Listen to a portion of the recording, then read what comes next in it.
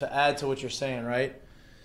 You go to Auburn this weekend, and there's a lot of hypotheticals. We don't know what's going to happen, but I think everybody can see, like, okay, we're going to see how Auburn's been playing. We're going to see how LSU's been playing. Like, we may not be favored, but we probably will be. We're favored by 7.5. Oh, we are favored. They already came out with the opening line. 7.5. And it's already gone up to 8. Wow. Okay, so we're starting to get a little bit of some traction, right? Or is that a reflection of how trending A little bit of Auburn both. is? A little bit of both. A little bit. I think both teams are trending in opposite directions. For sure, that's my point. But like, they're not going to give you a 7.5. They're not going to give LSU a 7.5, 8-point cushion on the road if they don't believe that they're going to be able to do that, right? And so you go there. Let's say you go to Auburn. It's still a money decision for line makers. So. Right. You go to Auburn. You take care of business. You beat them by 2, 3 touchdowns. You beat them by double digits. And you look good doing it.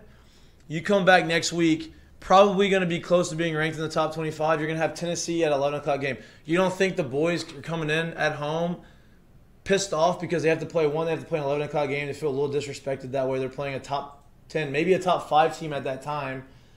I mean, Tennessee's off this week. So, depending on what happens ahead of them, they may be in the top 5 in the country. Coming to LSU, playing an 11 o'clock game. You don't think the boys feel disrespect? You don't think they're going to have a lot of confidence after, hey, we lost a bad game the first game, and we won 4 straight. I'll just put it to you like this. For the group of boys that's in that locker room right now, they could play that game at 8 a.m., coach, and they'd be ready to go. No doubt. Right? Meaning, like, you get to this point in the schedule, if they go on the road and take care of business this week and you bring a top 10 team in here, they're going to be ready to go. They'll be ready to play. Right. You can play at Here's any the time. thing. You go ahead and you get through that Tennessee game and you win. People are going to start talking about, man, this team's real. What do you have to say? They might beat Bama. Oh my God! What do you have to say then? This team's better than 8 wins. This team may win 10. Oh my God! They just beat a top 5 team, right? But that's how easy it can happen in the season, right? You go there and you start building confidence because it's not because of lack of talent. Maybe we don't have as much depth, and maybe we don't have the guys that we want to have. But the guys on the field right now are proving to you that they are talented enough to win any game that they get on it. I think the biggest like task for a new coach coming in is to, one, get people to buy into what you're saying. I think it's pretty obvious that they've done a good job of getting people to, all walk in the right direction or the same direction, right? And then now, when you start having success and people start paying attention to you, which these next 2 weeks are going to give them the opportunity to do, how do you keep them hungry and keep them working and keep them on the same things you got them to buy into from the start, right? Like, those are the 2 biggest things, because that's what's, that's where you're going to be. You sit here and you take 2 W's the next 2 weeks. We're sitting here looking at a 5-1 team who's probably going to be somewhere around top 15, right? Right. So that's the teetering point and how big these next 2 weeks are for them. But that's what you're looking at right now. And if you sit here and say we have a 5-1 team who just beat a top 10, maybe top 5 team in Tennessee going into it, you're going to tell me they don't have a chance to go to Florida and win? You're going to tell me they don't have a chance to come back home and beat Ole Miss? You're going to tell me they don't have a chance to beat Alabama? You're crazy. If you're going to continue to progress offensively like the way they've progressed, and you're going to allow your quarterback to sit in the, if he's going to say, okay, I'm gonna be stubborn to the point of I'm going to sit in the pocket, even if I take a couple more. What did you do up there?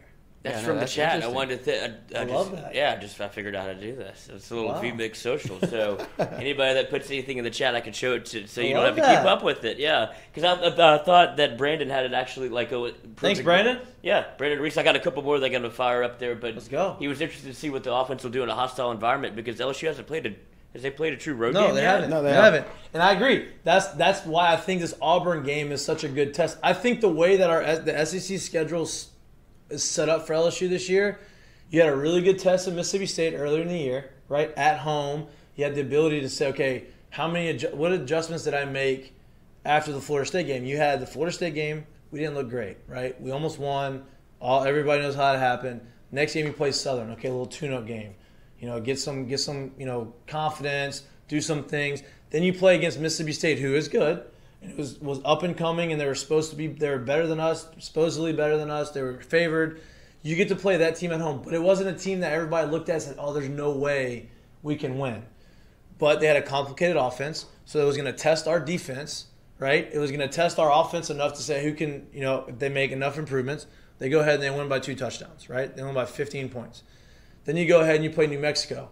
Same thing. Okay, let's get a little more adjustments going on within our team. Let's see how we can improve, tune up. Then we go to Auburn on the road in a hostile environment on a team who's, traditionally they have played very tight games. They're not very high-scoring games. They usually are very, 1-2 possession games.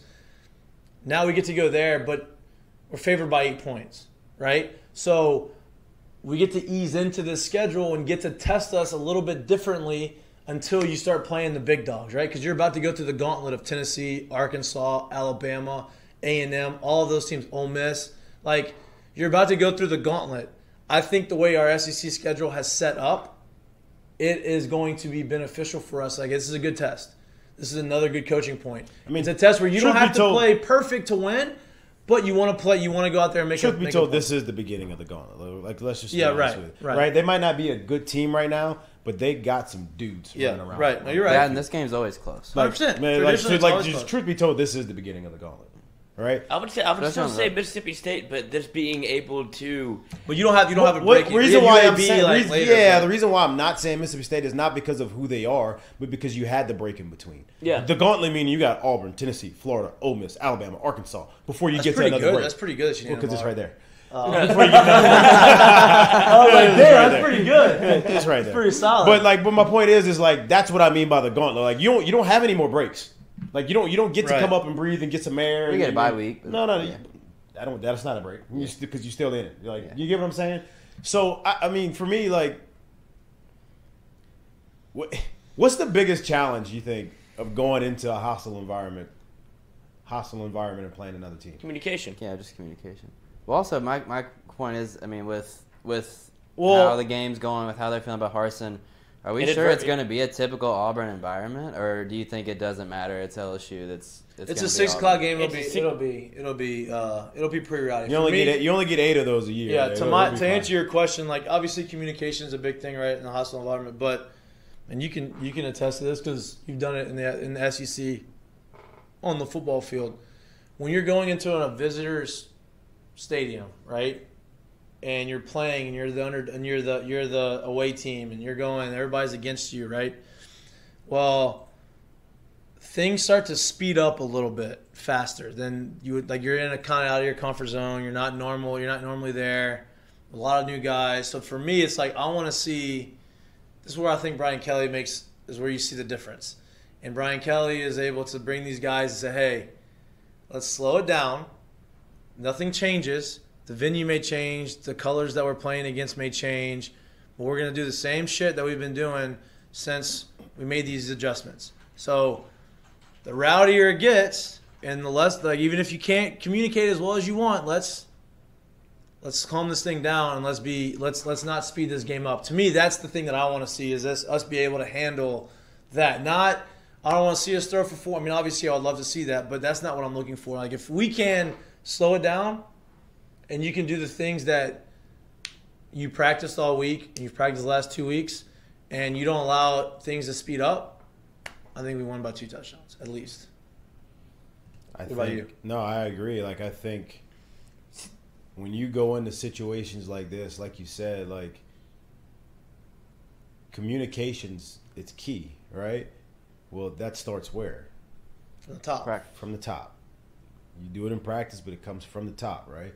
So I think, once again, with this coaching staff, the way you've only seen this team ascend, how well are they going to coach them up this week to be able to get them in there, to be able to go into a hostile environment, to be able to perform seamlessly without hiccups all over the place, without not being able to communicate, all that stuff. It's huge, right? Because if I can communicate, we're playing the same game now. There's no speeding up. What sped up? I heard you. Oh, I saw you. I know what that means. I know what we're doing.